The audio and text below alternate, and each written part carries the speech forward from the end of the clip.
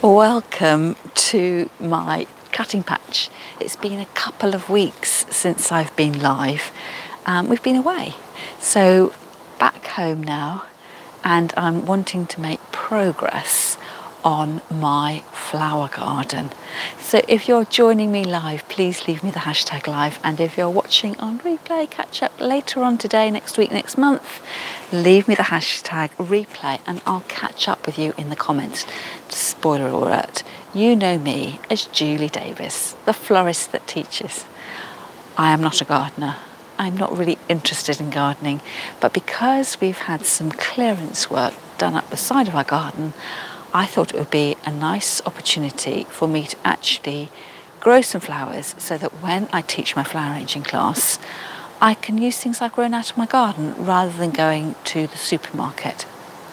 So I have decided that I'm going to use the no-dig method, primarily because I don't like digging. I'm too lazy to dig. Now I thought that meant that I could just plant my stuff into the garden, but no. And those of you who know anything about gardening will be shouting at me now. So I would appreciate it if you've got helpful, useful tips and comments, please do leave them in the comments. I am a 100% novice gardener. My husband does the gardening. I go around and cut the flowers and arrange them indoors. So as it happens, I don't think I quite understood the no-dig gardening, that it wasn't just the lazy way of doing the gardening. The no-dig gardening is, I think, you don't want to be tilling the soil because you're destroying the soil structure, but you have to condition the soil, and the way you do that is to put a layer of mulch. I've got really, really well rotted compost from our compost heap, and for about 10 centimetres deep, and then you let the worms do their thing. So where does the planting of the flowers come into it? So I have been out and bought some flowers today. We have a street market in Faversham. Tuesdays, Fridays and Saturdays there's always a plant stall. So I was in town this morning and I thought I'm just going to see what's on at the plant stall. And I have bought myself some things. So I thought I was doing a really good job because I actually stopped and read the plant labels. So bearing in mind I'm a 100% total novice, I know that my garden is west facing, but it gets a lot of sun. It doesn't get morning sun, it gets a lot of sun in the evenings. So I have tried to do my best and pick things, select things I think I've got a good chance of going in my garden. So delphiniums. It says magic fountains. Now, is that the variety of delphinium, or is that like a common name of delphinium? I just know delphiniums as delphinium. So it says here, actually, Delphinium elatum, magic fountains, dark blue with a white bee. A white bee? Is that the little white dot inside the little floret that looks like a bee? So it says light, full sun. And now everything I've got says full sun. So before I go any further, I'll show you what I bought. So I've got some delphiniums. I've got some Cosmos Sonata mix. And the mixes, I think they are white, light pink and dark pink. And it says plant in sun in fertile, moist soil. And then I've also got another spiky flower.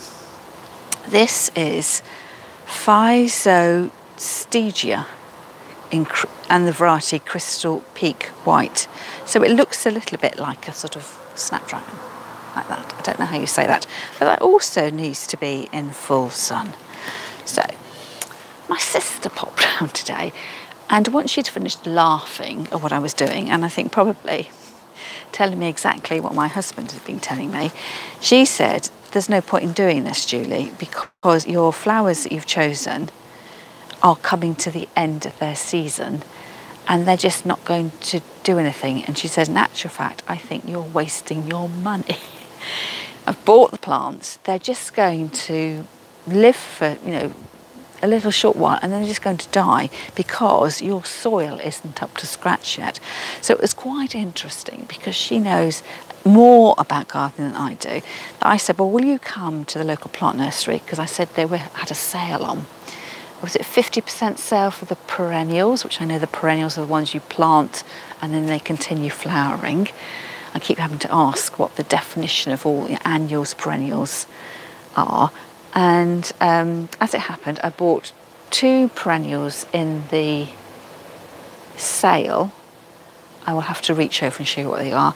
And then I bought a couple of other things as well. So today I've spent about £30 on plants, 15 at the market and about 15 at the nursery. I got loads more from the market than I did at the nursery. But she was quite helpful in deciphering what was in the back of the card. So she also said to me, do you know what your soil type is, Julie? So I said it was normal.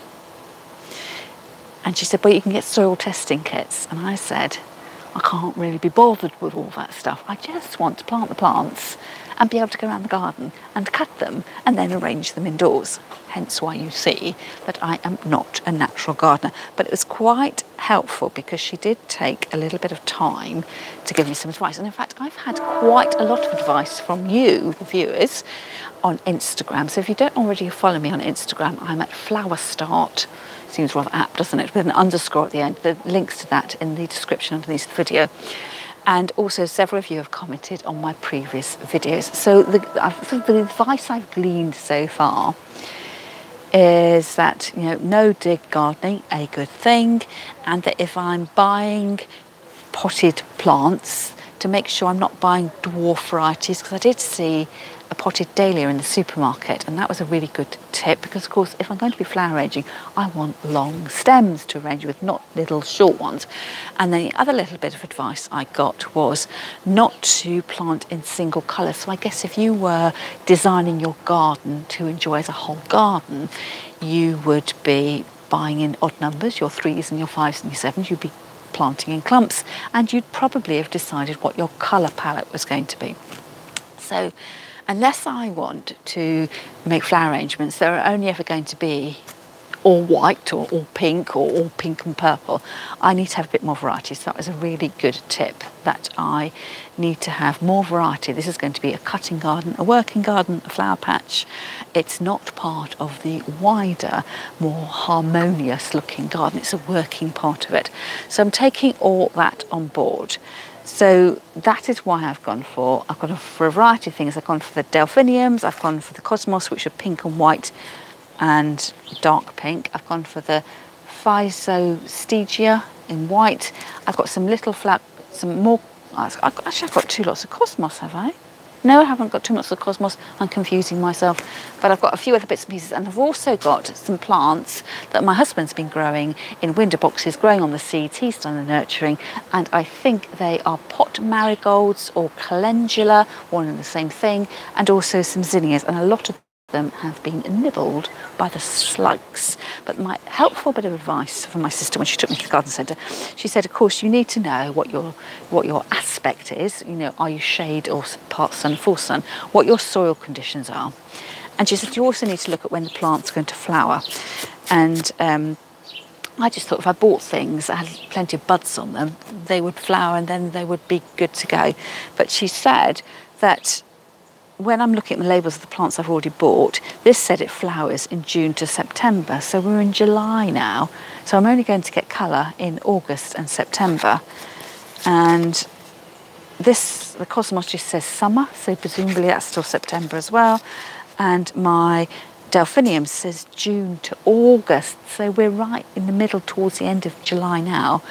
And August is just around the corner, so I could understand more. So like you need somebody to translate what the information on these little plant cards actually means. So she was saying really, to get value for money, I should be looking for plants that had a flowering season until October, because being in July, the summer season started in June, and I'm just coming in partway through the season. Hence, she said, why the nursery has got a perennial sale, because you're too far down the season.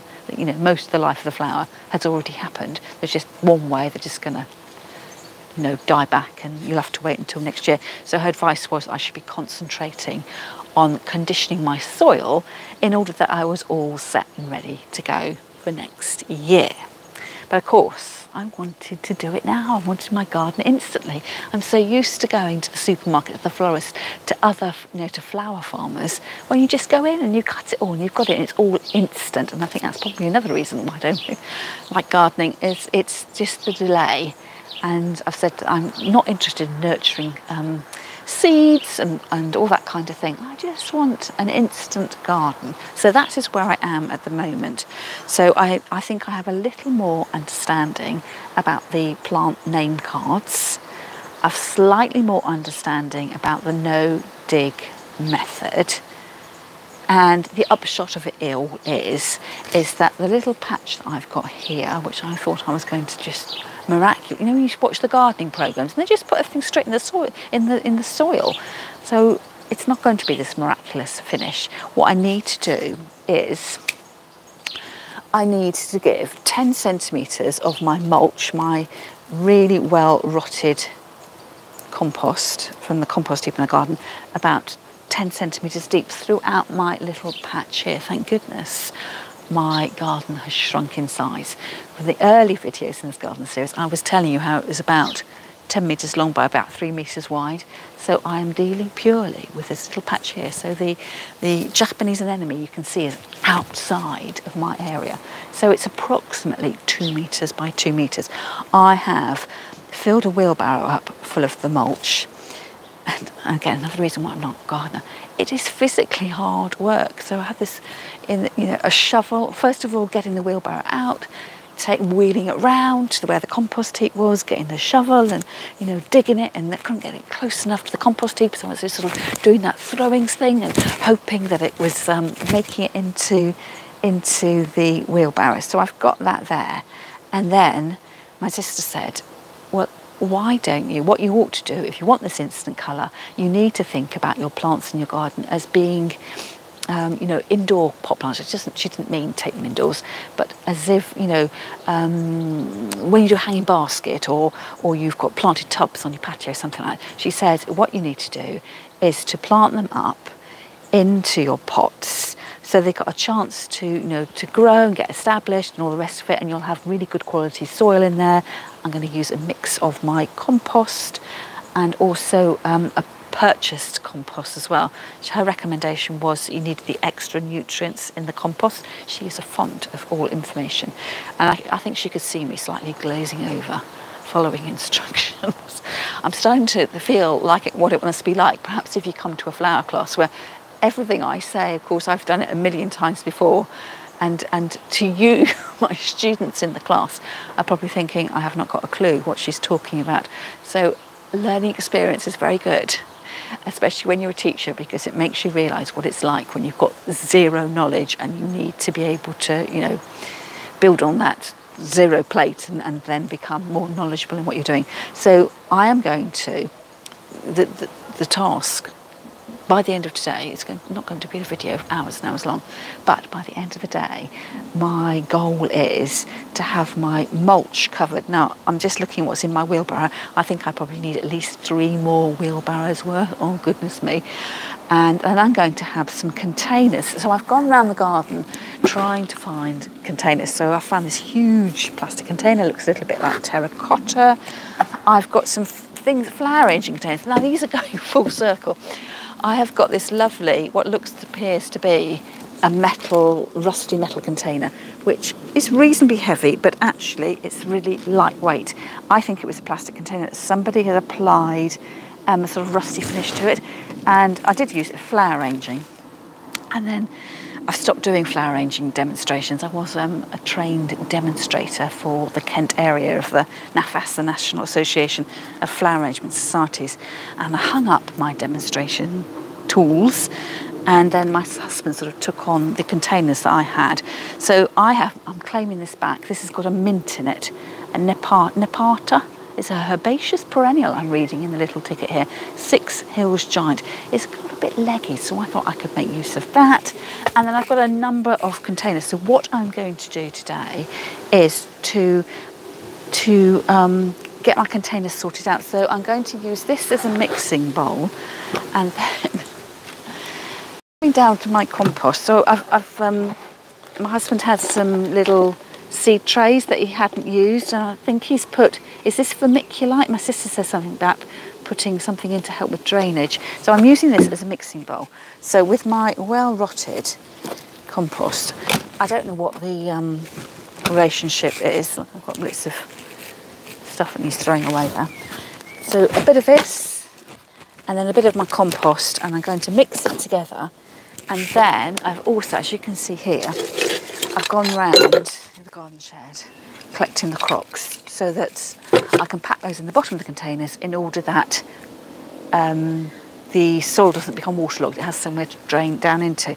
And then what I'm going to do as well is with my compost here, oops, is to tip some of that in as well and mix it all together. So if your name's Monty Don, you'll probably be turning in your grave in utter disgust about what I'm doing. So I guess if I actually knew what I was doing, I think the problem is, you know, I've watched my husband garden over years, and I don't think you can have two experts in one house. So I kind of know what to do, but it's the detail of what to do which is putting me off, and just the hard labour and the slog really. So it looks like that, mixed together a little bit, and then deciding which containers I'm going to put this into. So I've got this pot here, this little brass pot that I bought from a flower arranging sale. Can you hear that? It's got well and truly waterlogged, and I had some spring flowering bulbs in which I thought, oh, if I kept the bulbs, they would just, you know, I've got ahead of myself. So I think what I need to do is try and, I'm going to have a little compost bucket here, sort through this bucket, and then take out what I can salvage, save my bulbs, and then I can plant those in the autumn time. Okay, I've got crocks in there as well, so I did try and do the right thing. This metal container doesn't have a hole in the bottom, so it'd be interesting to see whether it did get too waterlogged. And I've got gravel in here. I've sort of top dressing from something else. I don't know whether these are salvageable, but I guess I need to give it a go rather than just binning the whole lot. Oh, there's so much so much water in here. I've got bits of moss in here. My gloves aren't waterproof, they're just cotton. I'm just trying to protect my manicure. Both gardening and manicure doesn't quite go together. So, ugh. So I've saved what, you know, made an effort to think about saving this. I think I'm going to tip that just straight out onto the soil there. So I've got an empty container. Now while I'm doing this, I'm trying to think, put my crocks in there, just to lift the roots out. What am I actually going to plant in here? So I'm going to create, my sister said, just go for it. I said, do they have to have like a certain size pot to grow in it? And she said, well, it's not, it's sort of a bit like potting on when you get progressively bigger pots. But she said, I would just cram them in so that their roots can establish.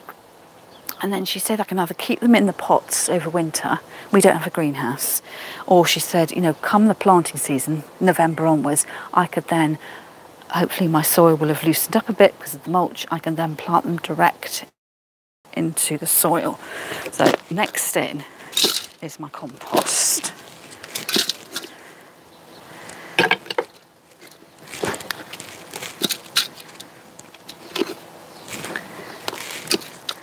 And then, shall we go for something imposing?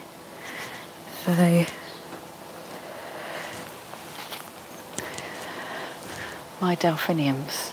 They look nice, really pretty. So I'm going to try and, what I thought I'd do as well is sort of make a note of what I'm doing.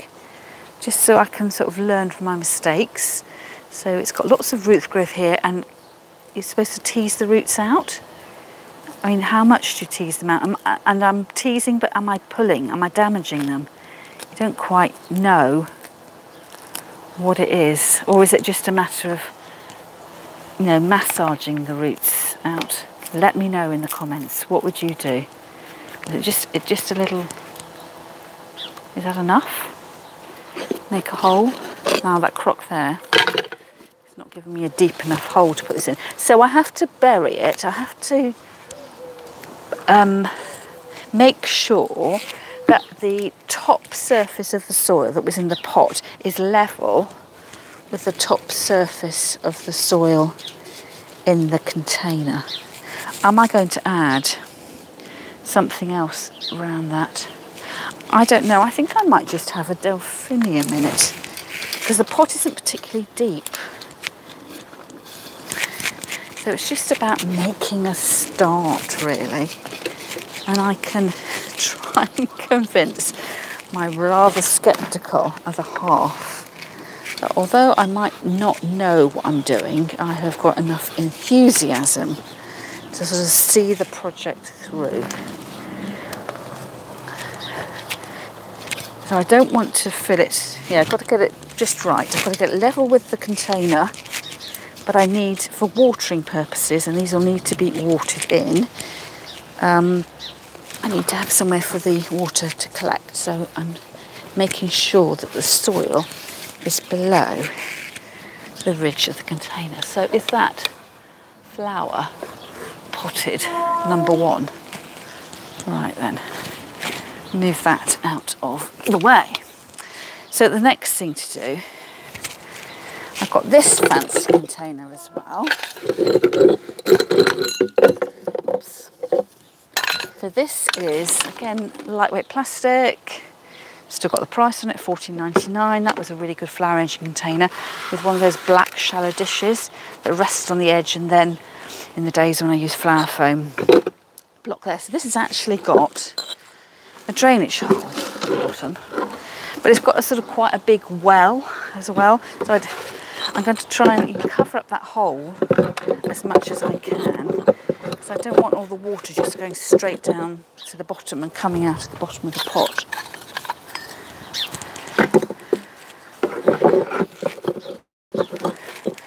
And then soil. So in this one, how about some of the cosmos?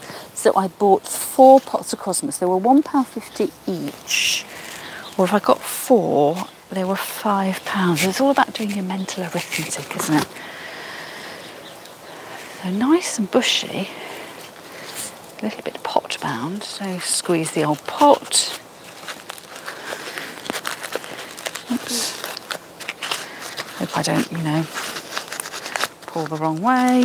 Is there a knack to doing this? Perhaps a pair of scissors would have helped to just cut the pot away. And do you save your pots?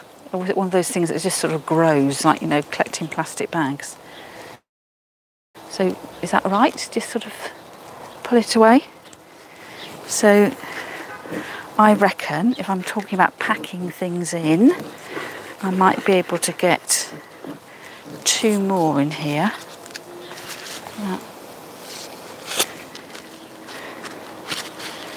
Oh gosh, this is difficult and I haven't got my scissors with me. I don't want to sort of pull the stem off. Or should I just pull at the roots? Get rid of the roots here. Is that too cruel and mean? Oh, don't do that.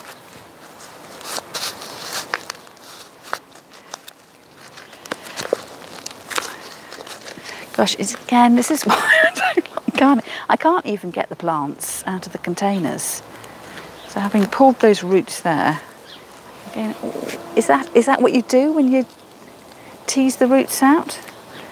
It's just a total different language to me. I really do not, you know, all that technical jargon. And then the third one. So my sister said to me, she was quite shocked when I picked up my plants, and I just picked up a single one. No, I think I picked up two. And I said, well, I knew I didn't just want one, but I knew that I could see this sort of shadow move across her face. And I was thinking, but the thing is, I'm not planting a garden, I'm planting for cutting. So I don't need to have things in that, you know, the accepted form. It's for me to cut the flowers. And one thing I'll need to decide is how I'm going to, you know, when I come to put these in the ground at the end of the autumn, is, you know, do I want to grow them in lines, or do I sort of grow them as if they were, you know, more garden style planting, or am I going to go full on allotment, or more of a garden, informal garden style planting? So what, again, what would you do? I'm just all questions. There's no answers. I'm just all the questions, all the gear and no idea, as my sister says. So I do know that I need to water these in. So I'm going to do that when I have finished. So, you know, the start. And then what I do want to make sure I do, the zinnias that my husband's been growing, so I'll do the pot marigolds first, sort of have a huge show with them. So this is the mint, the Six Hills Giant. So I'm just going to, you know, double check my husband got everything right. Cat mint, suitable for borders and rose gardens as ground cover. And containers, well, I'll get a tick for a container, in the sun and well-drained soils. And so this flowering is late spring to late summer. So that is the, well, again, that's only September, isn't it? Because autumn's definitely October start. Water well before planting and until established. Trim after flowering to encourage repeat growth. But the thing that's happened, it's been on my patio, and although we've got a south-facing garden, it's slightly starved of sunshine. So I thought what I would do is, can I lift that out? And I'll probably pop this on. Actually got oregano in here too. So I'm probably going to sort of dump that there, and then I can put my nice stuff in here. Well, that sort of decorative element. So some crocks at the bottom. And then fill up with compost. So I need quite a lot of compost to bring it closer to the surface. And then I'm going to go through the window box and plant in the zinnias. So the zinnias, my husband's done all the right things with them, but we have loads and loads of slugs. You can see. That's the zinnias. So I think that's just going to get trashed. Well, you know, dumped in the garden, in the compost bin. And I've got a tray of about 3 half decent ones in here. And then I've got another window box full of them just down here. Oh, I said I was going to do marigolds.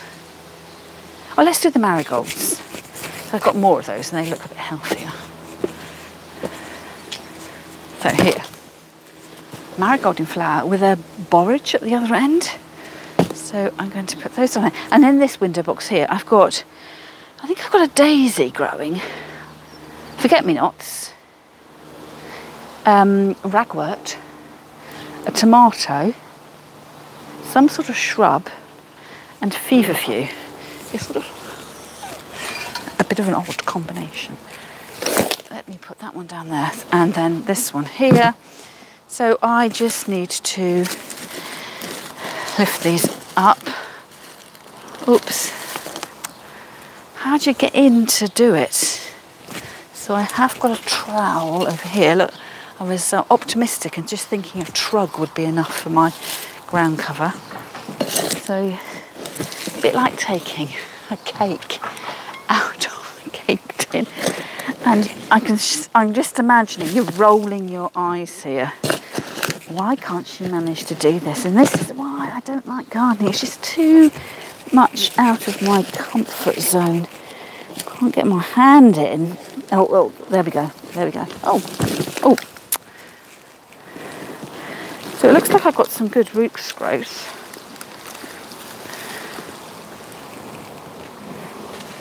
And then pack them in. I think I might need a bit more soil. Oops. And then probably I will finish off at my leisure. Having started the job, you're my accountability partner. I've started it together and I will just have to sit here, stand here and do my homework before I do anything else. I'm starting to understand as well my husband is punctilious about what goes into the compost heap. I think that, oh, I know what that was. Coffee bag. He did say the coffee bags didn't rot down. And he was right, darn it. So, there's probably an accepted way, you know, how far apart to plant these, but I'm just going for the mass effect.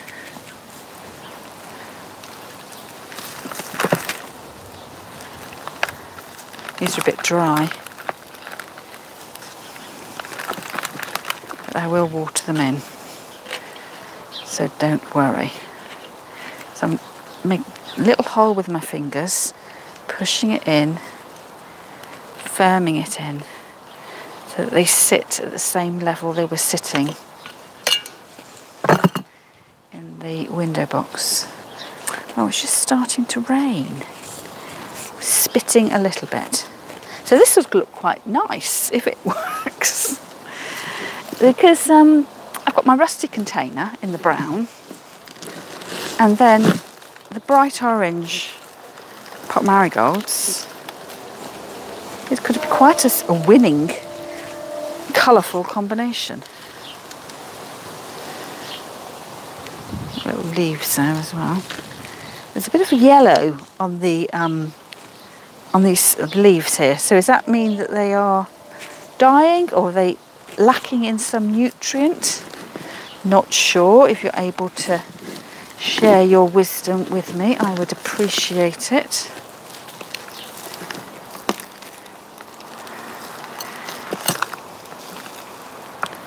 A bit yellowy on the leaves. What does that mean? So I can see here that this is going to take me quite some time. So my hope for instant gardening, my instant gratification, you can see now why I love going to the charity shop so much, because you get that instant hit of gratification when you find something that you want to buy. Whereas here, I'm in it for the long haul. In flower. I reckon after this one I can get one more in.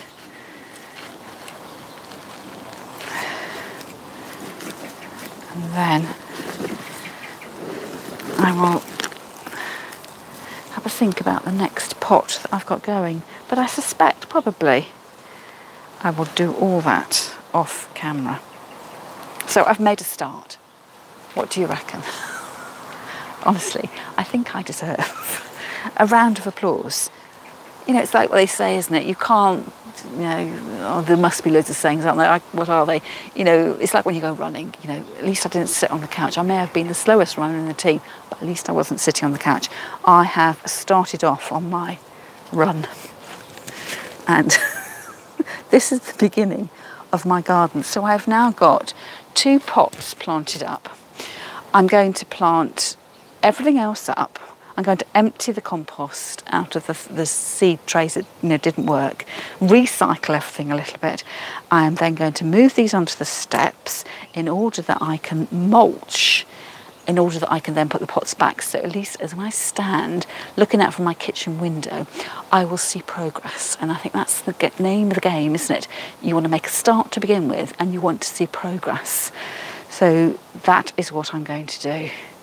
And I'm going to heed my husband's advice, and I'm going to heed my sister's advice, and of course, my lovely viewers, I will be heeding your advice as well. If you've got, if you haven't fallen over, you know, laughing, I'm sure that many of you are far more green-fingered than I am. So it's going to be a little bit of a the blind leading the blind, so to speak. So I'm going to leave it there now, and thank you so much for joining me. Normally I do summer holidays, so things are a bit awry in terms of my programme of what I'm doing. I normally do a Facebook Live at 12 o'clock from my kitchen sink, and I won't be doing it at 12 o'clock today because I've got on Friday because I've got visitors. So probably, I reckon, could we say 9 o'clock on Friday? I'm sure my visitors won't have got up then. So we'll have a catch up on my Facebook group, which is Flowers Start World, which again you will find, you can either search for it direct on Facebook or click the link in the description underneath the video. And if you've enjoyed, if you found some scintilla of amusement and entertainment watching a novice gardener try and get to grips with gardening, do subscribe to my channel, and then you'll be able to follow along and have a right old laugh at the mistakes that I'm making. And better still, if you are into your flowers and you want to see what bit of what goes on behind the scenes here and day trips out that I'm taking here in the countryside, why don't you join my special YouTube membership group, and you'll find a link for that. You can do it two ways. There's join, when I look at my phone, there's a join button next to the subscribe button, but also if you click the down arrow underneath the video where the title is, lots of description, lots of text will open up and you'll be able to find the link, and you can just click on that link, and then YouTube will do all the other magic about telling you how to pay to join the group. So I'm going to say goodbye, and I will catch up with you same time, same place next week, and hopefully I'll be able to show you that my plants haven't died and they'll be 1 week old in my company. So I should say goodbye for now, and I'll see you again next time.